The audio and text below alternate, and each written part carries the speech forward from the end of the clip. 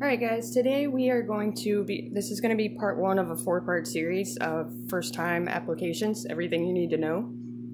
That first video was exceptionally long, so I'm going to break it down. This one is tools, what they are, how they use them, and the difference in each, okay? So we're going to start with the easy stuff, base gel and top coat. If you're using gel polish, you definitely want to start with base gel so it doesn't turn out streaky. It gives it something to stick to. And end with top coat. I prefer no wipe top coat, but if you use regular top coat, just wipe it down with alcohol as soon as it's dry so you don't have that tacky layer. Alright, next, files. You're going to want good buffing blocks because that's what gets rid of all those lumps and bumps and leaves it extra smooth. You can get these in bulk on Amazon, but it really gives it a nice finished look, so make sure you have those. Hand files. Now, typically, what you're going to find are 100 and 180 grit files, which are for finishing and not so much for shaping. They're more for the top, I guess. The higher the grit, the finer it is.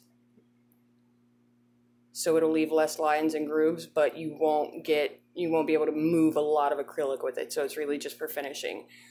These are 80/80 grit files. The higher number means they're extra coarse, and these are really good for shaping.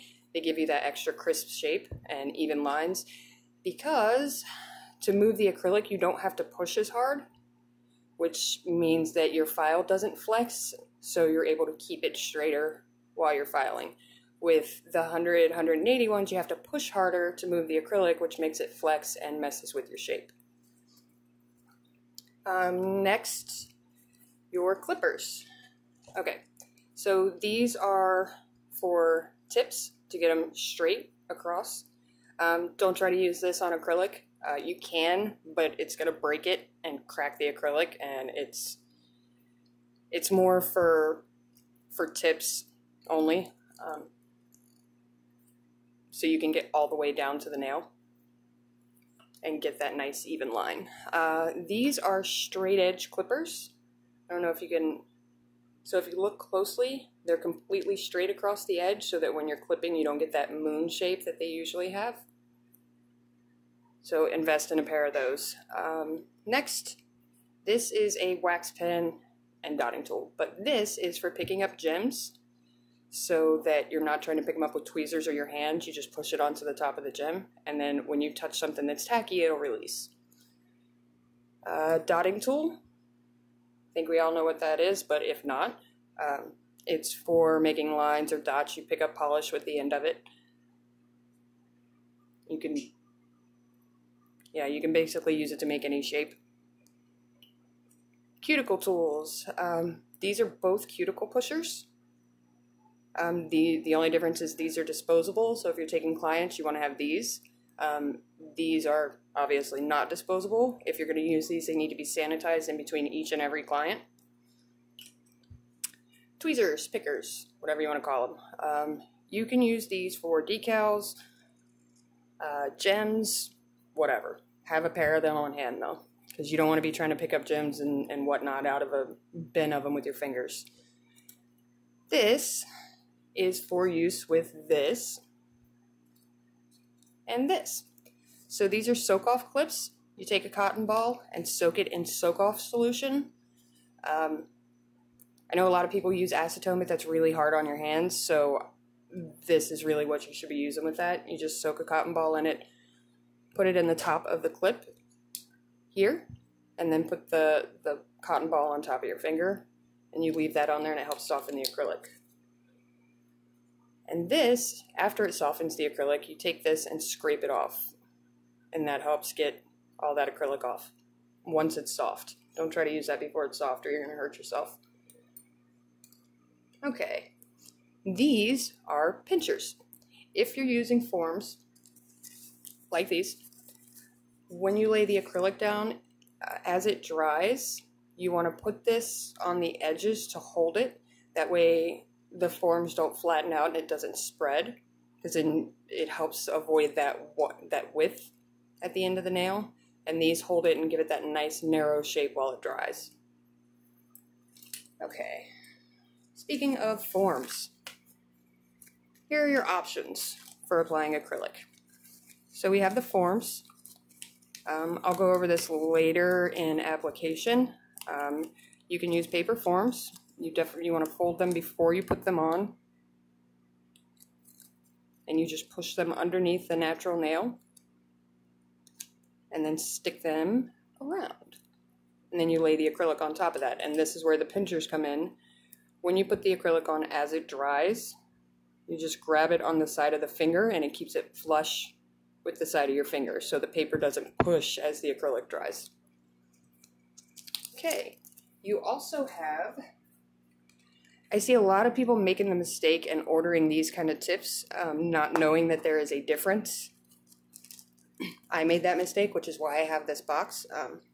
These are full cover tips, or full cover fake nails, whatever. These are half cover.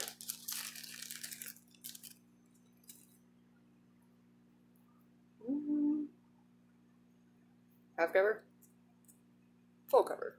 The difference is these go on the tip of your nail, like so. These cover the entire nail. These are mostly used for press-ons.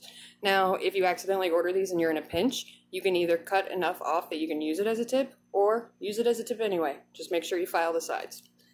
But these are only for press-ons, so if you're like searching for them on Amazon, make sure you put in half cover, that they say half cover. Otherwise, you're going to get press-ons. Like I said, I've actually done it twice. I'm ashamed of it, but whatever. Next, we are going to talk about brushes. And the reason I have 50 million brushes here is because I have accidentally ordered the wrong brush about 50 different times. And the reason I want to show you all these is because I want to show you the difference in what you're looking for. So, these are both number 10 brushes. I don't know if you can see the difference. There's quite a big difference in the head of them. Now, it just depends on where you get them. They're always gonna, like, you really got to take the time to look, because I wouldn't think that this one was a number 10. That's ridiculous. And this is actually a little big. These are all number 8s.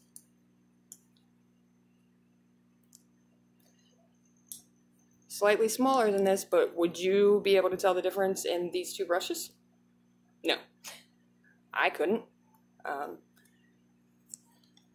So these are all number 8s. I don't know if you can see the difference in that. Now typically what I've found is the metal handled brushes like these tend to be a lot smaller on the head of the brush.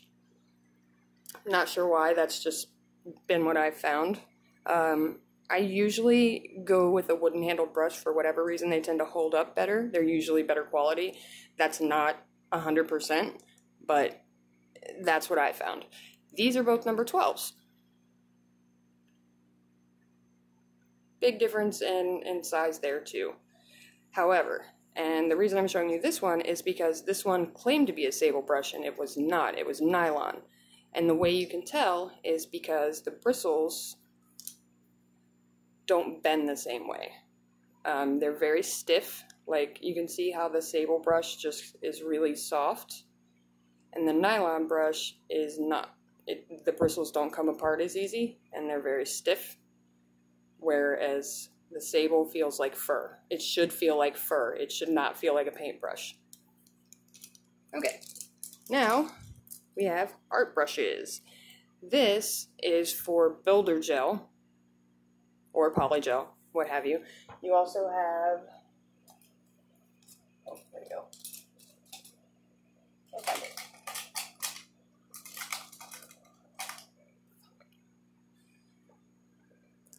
But these ones can be cleaned in alcohol between applications of gel and to clean it while you're using it. But typically when you see a brush that looks like this, it is for builder gel. These are art brushes. They're used for the fine lines. This one can be used for ombre or Really, any pattern. Do whatever you want with it. Those are just, you know, for whatever you want to do. All right. These are lint-free wipes. I use these for acetone or wipe-off solution after you use gel polish. If you have that tacky layer, you put these in alcohol and you wipe it and it doesn't leave lint behind. So you want to make sure you look for lint-free wipes, not like cotton balls or anything, because they tend to leave a lot of stuff behind on the nail. I also use these before I put on top coat to smooth out any grooves or layers, any grooves or lines that were left behind with the files. Now, bits, drill bits, because I see a lot of confusion about this. So, here's your drill. It's your best friend. These are the bits that typically come with your drill. These are not really acrylic bits. I mean, they are, but they're not really for moving acrylic. So, they're more for finishing. And you have some coarser grit like these. And then you have some finer ones like these. But these are really for finishing and smoothing. They don't move acrylic very fast. This is just a brush. I have no idea. I've never used it. There's a lot of stuff that came with that I haven't used. But if you are using these, this is more to cover the entire surface. And these are for detail work to get in around the sides or for smaller nails, like if you're using them on your natural nail. These are your sanding bands. Your drill, or actually the finishing set, will come with a mandrel bit that looks like this. And that is what your sanding band goes on. Now, the sanding bands also come in different grits, higher and lower. You get whichever one, you know, whichever you prefer. I just use whatever comes with it. Now, these are the, I guess you would call, aftermarket bits that I got when I realized the ones that came with my drill were no good to me. This is your cuticle bit. Typically doesn't come with the finishing set. Not sure why, you really need it. This is for creating that seal around the cuticle to help prevent lifting and for getting any dead skin off of your nail, which can cause lifting as well. So that can actually be applied directly to the cuticle. Don't leave it sit for too long or it'll burn you, but it's kind of a safety bit, and it takes all that dead skin off. And you can see I'm putting it right on my skin. As long as it's not at a high RPM, it won't hurt you. Just keep it moving. Okay, now we have, let's see, what else do we have? This, I don't even know what it's called, but it is one of my favorites.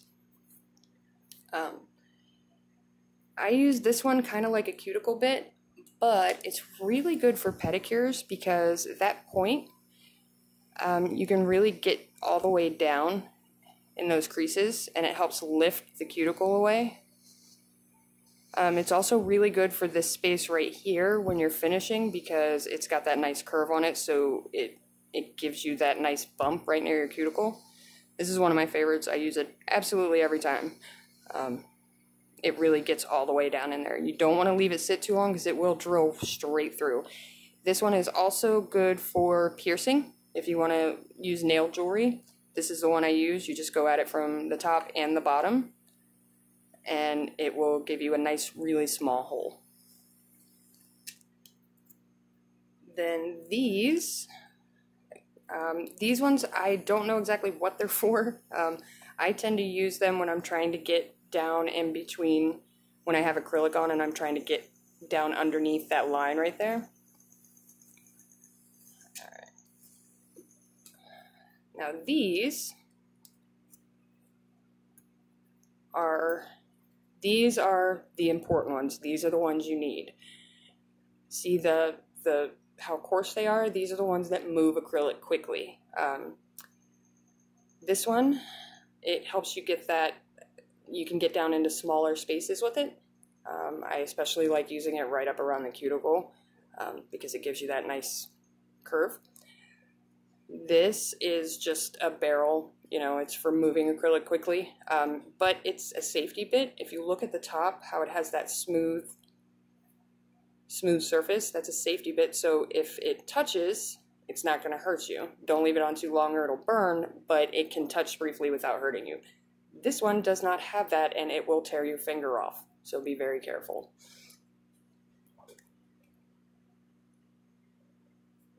Now, make sure that you are cleaning your bits after you get acrylic in them and sanitizing them in between each person that you use them on.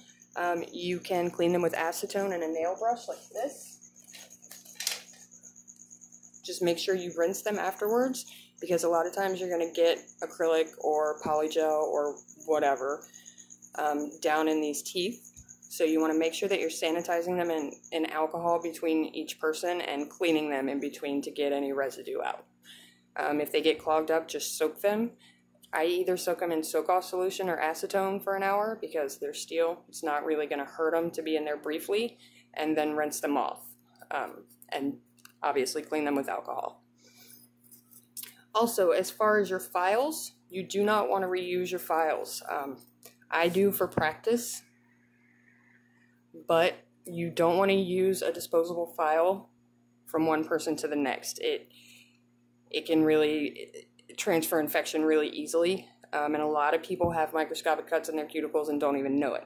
Also, before you use a new file on someone, you want to kiss your file. You want to take another file and run it along the edge. See that edge right here? Run it up and down the file, just like you're sharpening a knife, because this can be really sharp, and when you go to run it on somebody's finger, you will slice them open. So make sure you kiss the edge of that file with another one. I think we've about covered it. If you guys have any questions, let me know. Thank you.